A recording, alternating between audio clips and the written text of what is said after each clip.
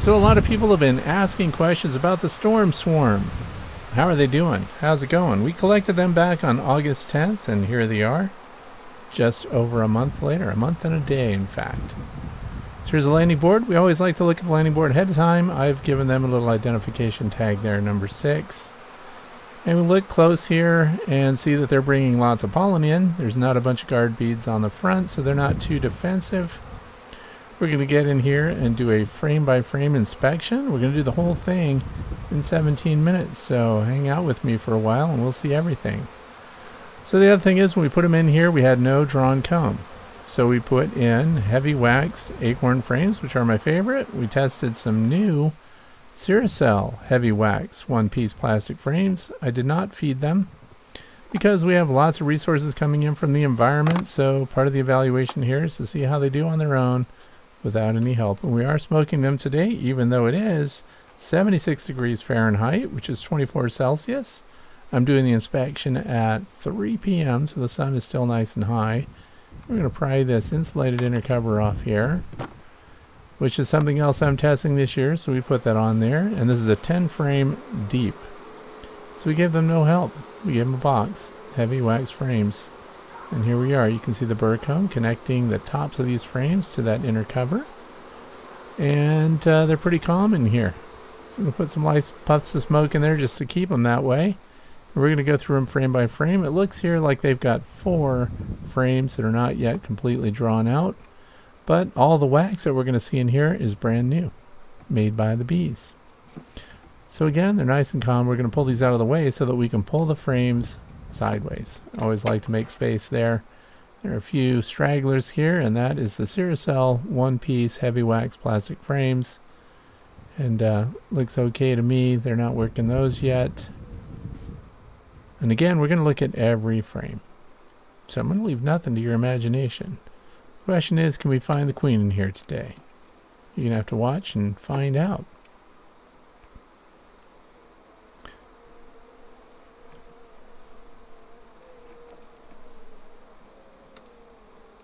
So when we look at these frames, we're hoping that they've got some start there. You can see that it's light yellow, where they are starting to work it just a little bit.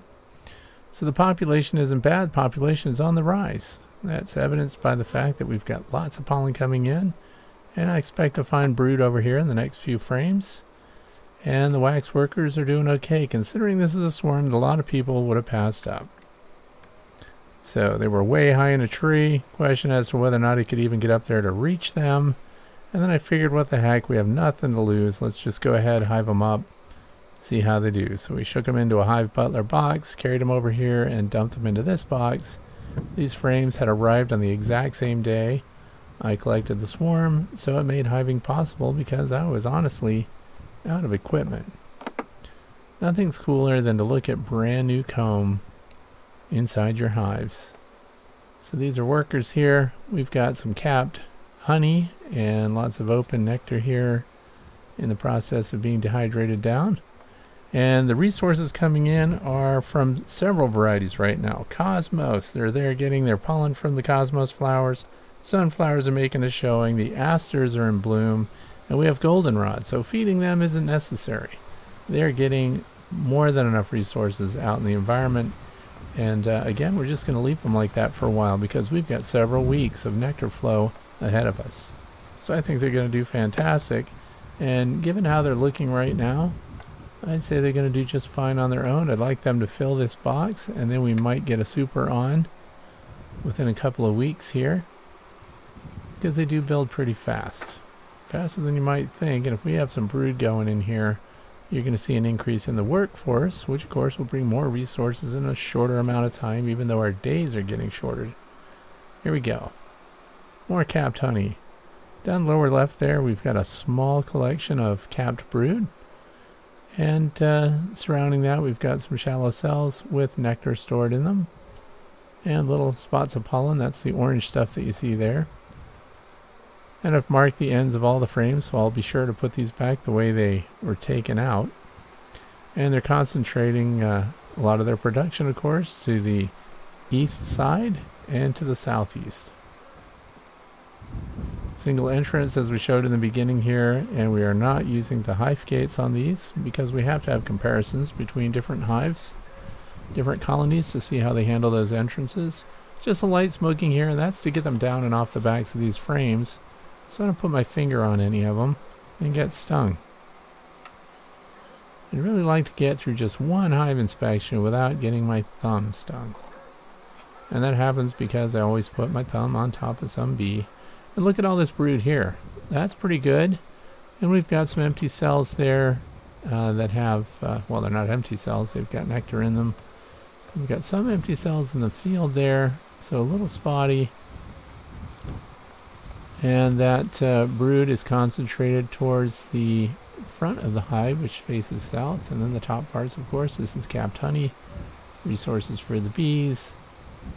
Now, considering that they've been in for a month now, I would say they're doing pretty good. I like this brood here. And that is worker brood, not drones.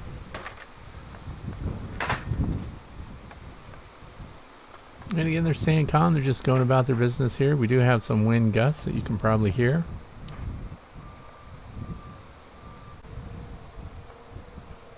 This is the only wooden frame in here, and it's got that acorn insert that I cut the corners off of, and that's so they would have their own little pathways through it. That's a practice that I'm going to continue doing. So when I put these plastic inserts into these frames, for the foundation, I'm going to cut all 4 corners, because I found that the bees leave them open and use them for venting, transit routes, and everything else. We have lots of capped honey on here at the top, and then we have more brood at the bottom, and that's mixed in with nectar. And we've got, of course, the pollen stored, which is great, right next to where they're developing the baby bees. That's a good, convenient location for them. I'm going to try to get you in close here so we can see all the cells and see what's going on in here and make guesses about the overall health of the colony. It's really important to look at the condition of your brood cells in particular. If they're greasy looking, or they're sunken in, or the bees are chewing them open for one reason or another, you might have problems. But the brood in this colony is looking really good to me. Lots of pollen there. Pollen, of course, is the protein that they need to raise their baby bees. So during their open brood period, that's when they're going to be fed. And right here, we've got what looks like a queen cup. Now, normally a supersedure queen cell might be built in the middle of the field like that, but it's just a queen cup. And what's the difference between a queen cup and a queen cell? Whether or not it has an egg in it, and whether or not they're developing something. So this one's empty. We have a nice light here, about 3 o'clock in the afternoon, so we can still see into all these cells, get a good look. Oh, there's eggs. So here we go. If we see eggs like this in the cells, we can know for sure that the queen has been through here within the last 3 days. The other thing is, are the eggs standing up on their ends, or are they laying down? Some of them are standing up on end. That means they're really fresh. And there's some reflection here on that black background, which can make it look like there's more than one egg, but there is just one egg in the cell. Little reflections are deceiving sometimes. I'm glad that showed up on the camera. And we're going to keep going through here because I'd really like to get the queen today so we can get a look at her. And if she's marked, this was one of my bees that swarmed. If she's not marked, we're going to catch her and mark her today.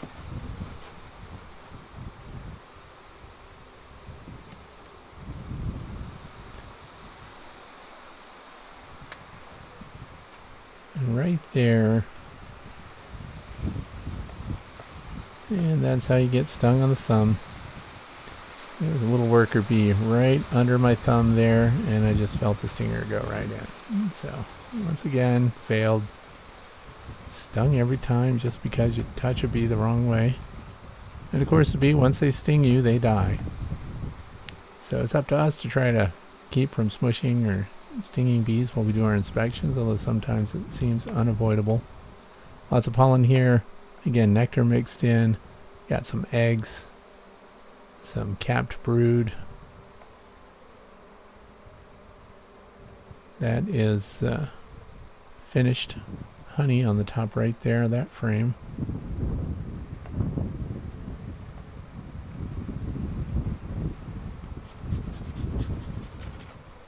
going to smoke my hand a little bit here, because remember, once you get stung, that little threat pheromone goes with that stinger, and of course we don't want to stir up any of the other bees, so smoke your hand a little bit, smoke your arm. Make sure that you don't set off any alarms when you're going through here, because I would really like to not have to wear gloves for this inspection. Because if you see the queen, you're not going to grab her with your gloves on.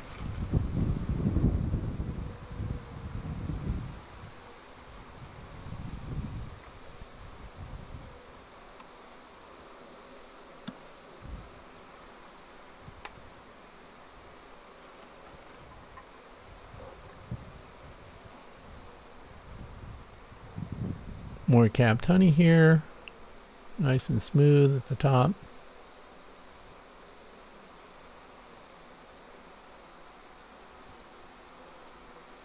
Got some burr comb down on the bottom there, but there's no evidence of queen cells, so they're not looking to get out of here. That's important to note too. If there were some queen cells going there, then I've got another colony I could transfer those to. Lots of pollen again. So the environment is really providing well for them right now. If the weather would just continue to cooperate. We've had quite a bit of rain recently. And there's the queen right there, and I got her. So she looks young to me, actually. And she's not marked. So guess what? Time to get out my one-handed queen marking cage. So we're going to stick her right inside here. She's a little scrappy. Yeah, there she is. She looks good to me, but that means that this did not come from one of my hives, or if it did, it was an after swarm with an immature queen in it, because she was not marked. So we're going to take care of that right now. And I'm going to show you the pen that I've been using this year.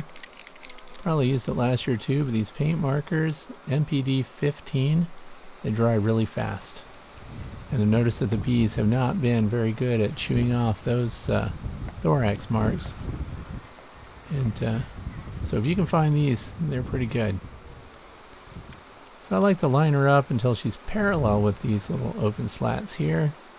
And I can get her pinned down. Now underneath, of course, it's spongy and soft, so you don't harm the queen.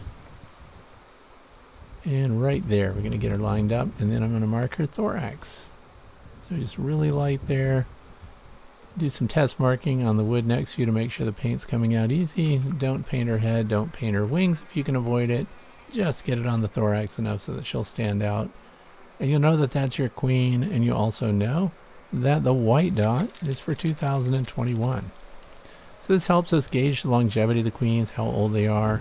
Now because that little cage is like a queen excluder, the workers can actually get in with her. Need about 30 seconds for that to be completely dry, and you can't rub off that paint. So for them to get in there, they're not going to be able to groom off her mark while she's in that cage. So then we're just going to get all these frames back together now. I'm satisfied that the colony is developing, that they're growing, that they're healthy. There are eggs, there's larvae, there's capped brood, and now we have this queen who appears young. And of course she was unmarked, so she's less than a year old. And so this looks like it's going to be a strong colony. They just might build up enough resources to get them through the coming winter. So if they fill the rest of the frames here, right now in the single deep box, 10 frame, if they fill these up, 8 of those frames get full, I'm going to put a super on there. And we're just finished up with the first week of September, so I think we're pretty good because they'll have a good 3 weeks to 4 weeks of nectar and pollen gathering going on. So I think we'll have to revisit this colony in another 2 or 3 weeks and see if we don't need to add that super.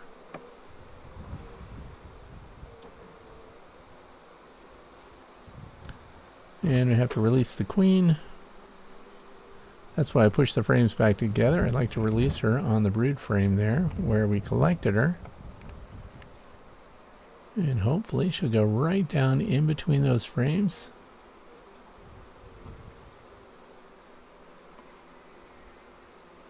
Oh, she just flew right over to the frame in the first position right there. So she actually flew out, did a little loop, and went down. She could have just as easily flown right off of the beehive. So it's really important to keep your grass mode tight. If you're a queen, or if she flew out, missed the edge of the box and went right down on the ground, you'd have to go and catch her quick. So that was a pretty swift move on her part. Anyway, this should answer the questions that people have had about how that swarm that we collected in the storm is faring. So they're doing really well. I think it's worth the time that we took to hive them up. We know that they're using the Ceracell frames and the Acorn frames equally. So one's as good as the other in my book right now. They're both nice and firm, heavy wax. The bees are cleaning them up. They're not avoiding the plastic. And I do like the wooden frames with the Acorn inserts in them, because we can cut those corners and the bees can use those to transit through. Don't forget to push all your frames towards the middle, so that the next time you come to do an inspection, you can pull them to the side and not risk rolling your queen. So we get that frame holder off of there. Don't need it today. Everything went pretty smooth other than a sting on the thumb. And we're going to put that insulated hive cover back on. We're going to be testing through this winter. It's looking promising as well. You have the option with this of having an open vent at the top, another entrance at the top, or no entrance and no vent. So that's a position I'm putting them on. No upper entrance, no upper vent. And it's an R10 insulator, and I have that Apis rapid round feeder on there. So if I do decide that I need to feed them, let's say we get 5 days of nothing but rain and cooler weather, I definitely would put sugar syrup in for this colony. So thanks for watching. I hope you learned something. Have a great day.